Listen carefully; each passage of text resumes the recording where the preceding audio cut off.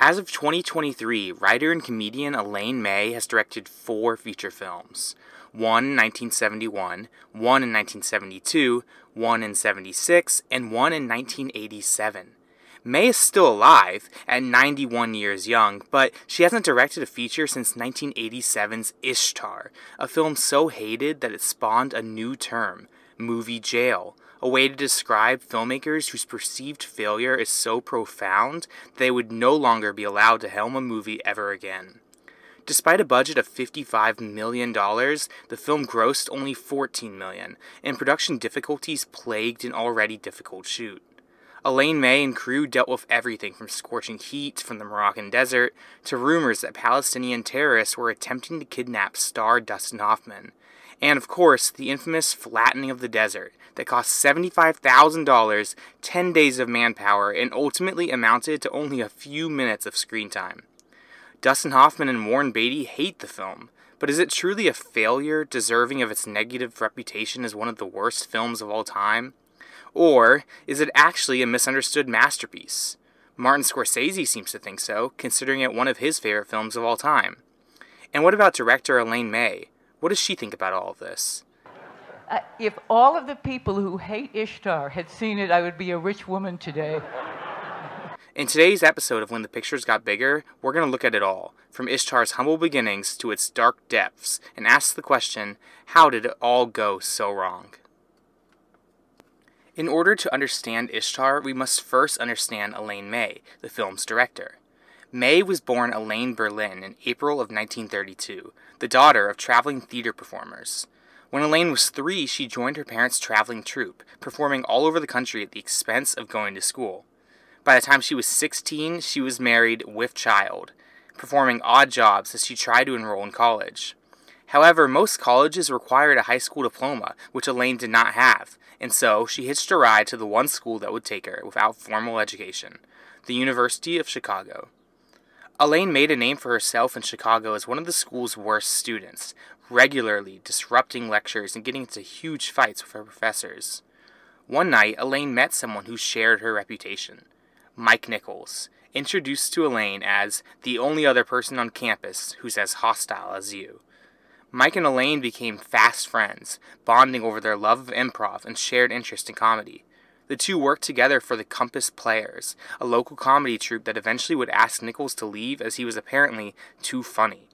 May would leave with him in solidarity. Together they began their own comedy routine, Nichols and May, performing at local comedy clubs and eventually gaining worldwide attention. By 1960, they were on Broadway, performing an evening with Mike Nichols and Elaine May.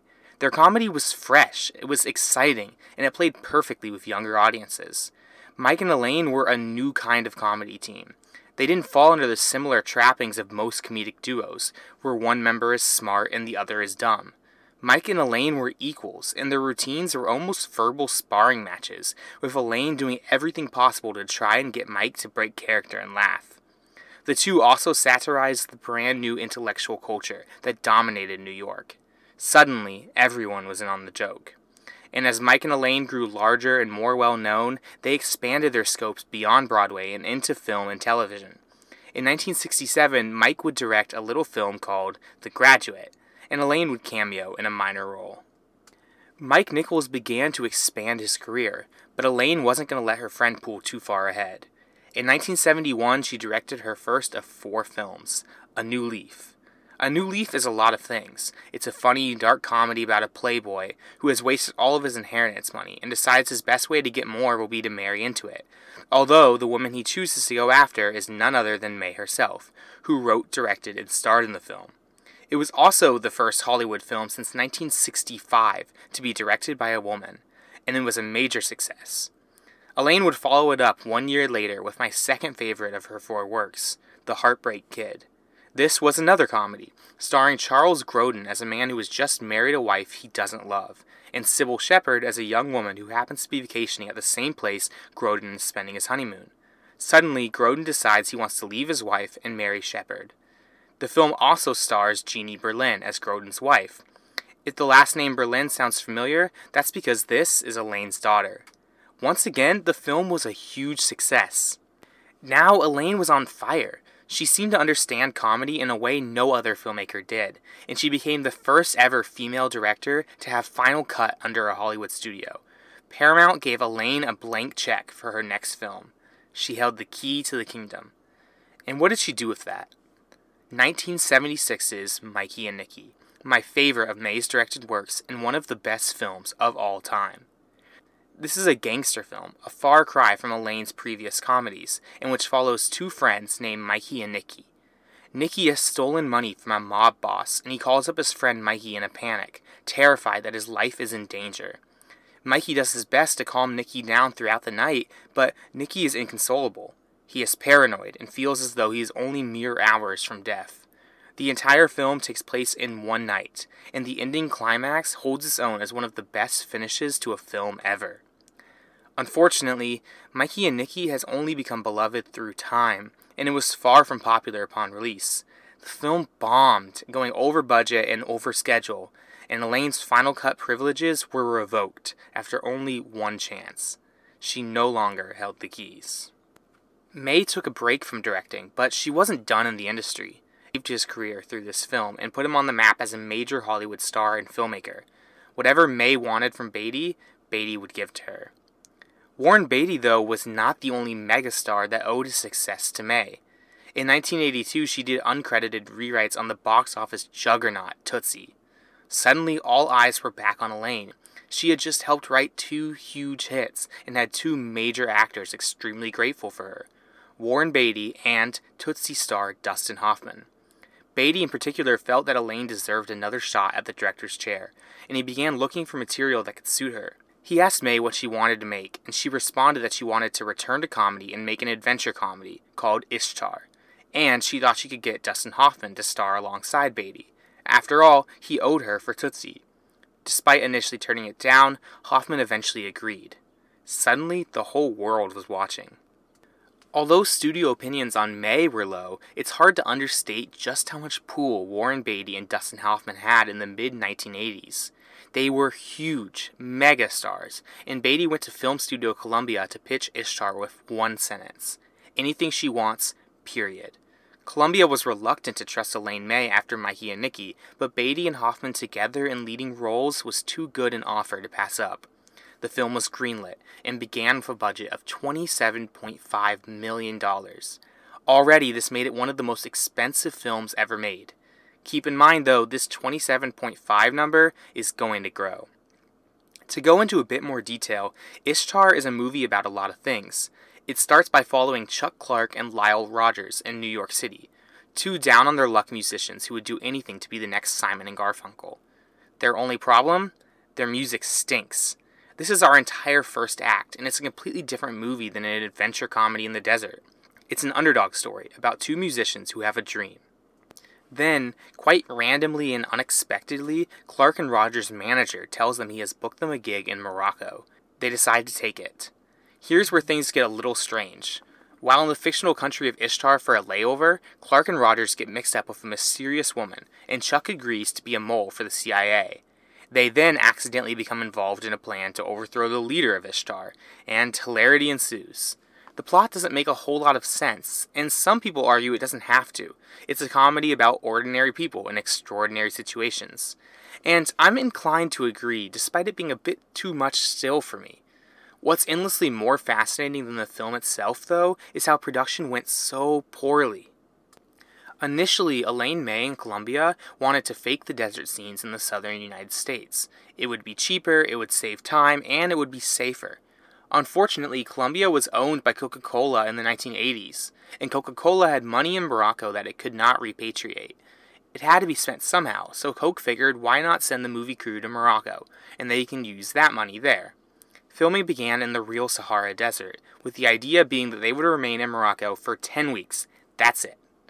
Unfortunately, Morocco was far from a safe haven in 1986. Elaine May and crew entered the country while it was on the brink of war.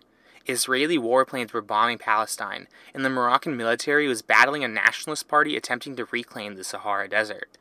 The country was also overrun with Palestinian terrorists, and the filming crew received several anonymous tips that Dustin Hoffman's life was in danger, as the terrorists sought to kidnap him. Before shooting, filming locations had to be checked for landmines. And if that wasn't enough, there were also high tensions on set. Beatty and Hoffman may have been doing the film as a favor to May, but that didn't mean they made it easy for her. One of the principal cast members in the film was Isabel Adjani, who was Warren's girlfriend at the time. May didn't really care about this fact, and she would push Isabel through grueling shoots for long hours, angering Beatty, who would frequently lash out at May. Elaine would fire back, and she would often leave sets for hours at a time to cool down. Elaine was also a strict perfectionist, and her hundreds of takes and desire for a flawless production added more time and more money to Ishtar's ballooning budget. In one scene, vultures fly down and land next to our heroes. May shot this over 50 times. And then there's her infamous flattening of the dunes. One of the issues with filming on location is that the location shapes the scene, and not the other way around. The Sahara Desert is obviously full of sand dunes. It's a desert. But May didn't like the look of the rolling hills of sand, and so she called for a team to flatten the dunes. This request cost the production team 10 days and almost $100,000. If you remember, they only wanted to remain in Morocco for 70 days total. But in May's defense, this shoot wasn't easy on her. She frequently suffered from toothaches and sunburns, but refused to get treated. She also dealt with pushback from Warren and Dustin, yes, but also from other crew members like cinematographer Vittorio Storaro, who kept attempting to shoot the film as a drama when Elaine was looking for a peak comedy. In general, a lot of the crew didn't seem to understand where the film was going or even what genre it occupied. However, while most eventually gave in and decided to just let May direct the film she wanted, Warren Beatty refused. When the scenes in Morocco finished filming and the entire crew returned to New York, Warren went behind Elaine's back and went to Columbia's head, claiming that Elaine had no idea how to direct a film. When the head offered to fire her, Warren declined, citing women's rights as his reason. His new proposal was that all remaining scenes be shot twice, once Elaine's way and once his way. This doubled the cost of the film. But it gets worse. When principal production finally wrapped, Warren Beatty wanted to continue the idea of his film versus Elaine's by hiring his own team of editors. Dustin Hoffman was offered the same proposition as well. Suddenly, Ishtar made history by having 3 teams of editors, all cutting the exact same film. There was Elaine's version, Dustin's version, and Warren's version. This extended the post-production, pushing the film back from a 1986 release to a 1987 one. The media had a field day, spreading rumors about production issues, and blaming these issues on Warren's ego, calling the film Warren's Gate, after the notorious Heaven's Gate, one of the biggest movie disasters of all time, and maybe the subject of a future episode if people are interested. Warren's Gate was just one of many nicknames given to Ishtar. My personal favorite is Ishtar and Feathered. Ishtar began nearing completion in early 1987. But the tensions between the studio and stars were unprecedented. Up until days before release, the different cuts were swapping hands and being mixed together in unnatural ways. Warren notoriously wanted more screen time for his girlfriend Adjani, but Elaine wanted her cut to be the only one that was used. Let Dustin and Warren have their pet projects, but her vision would be the one hitting theaters to become a box office success. The editors, by the way, were furious with all of this, and not a single one was on the same page. Just before release, Elaine took her version and hid it from the studio head. She wasn't going to let anybody watch it, and it was going to theaters. At the same time, Columbia was undergoing a change in leadership. It became the perfect storm. A man named David Putnam was in charge, and while Putnam was fine with Elaine and would ultimately let her film hit theaters, he hated Dustin Hoffman and especially Warren Beatty, finding both of them to be too arrogant for their own good, and calling Hoffman the most malevolent person I have ever had to work with. So what did he do? Although not confirmed, it is heavily rumored that he began leaking to the press that Ishtar was a failure, and that people should avoid seeing it.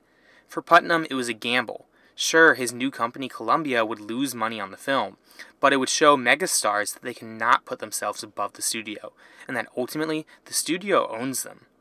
By the time Ishtar was finally released, the budget had grown from an already expensive $27.5 million to an estimated $51 million. This made it the 4th most expensive film ever made at the time. And when you look at the 3 that beat it, Superman, Rambo 3, and Total Recall, Ishtar sticks out like a sore thumb. And unfortunately, our story ends on a sadder note. The film only made $14 million. Reviews were bad, everyone lost money, and a new term was coined for Elaine May: movie jail, the place she would go never to direct another film again.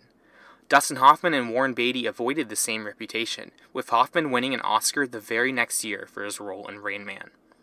In the decades since Ishtar, the film has been called everything from a misunderstood masterpiece to one of the 100 worst ideas of the 20th century, alongside such classics as The Treaty of Versailles and New Coke. Ultimately, I'll leave it up to you to come to your own conclusion, but I will say that in my opinion, the film was fine. If it weren't for its reputation, it would be ultimately fairly forgettable. Dustin Hoffman is probably my favorite actor of all time, but he's underutilized. Elaine May is one of the funniest writers of all time, but her jokes aren't delivered effectively. And Warren Beatty is one of the most polarizing figures of all time, but his character doesn't lend itself to controversy. Ishtar is okay, but it's definitely the weakest of Elaine May's films, and it's a shame that it is the one that's now synonymous with her. Mikey and Nicky is phenomenal, and I would highly recommend watching that one instead. Hollywood tends to define people by their failures instead of their successes, and Elaine May deserves to be celebrated as one of the most gifted comedians of all time. Until the next time, I'll see you at the movies.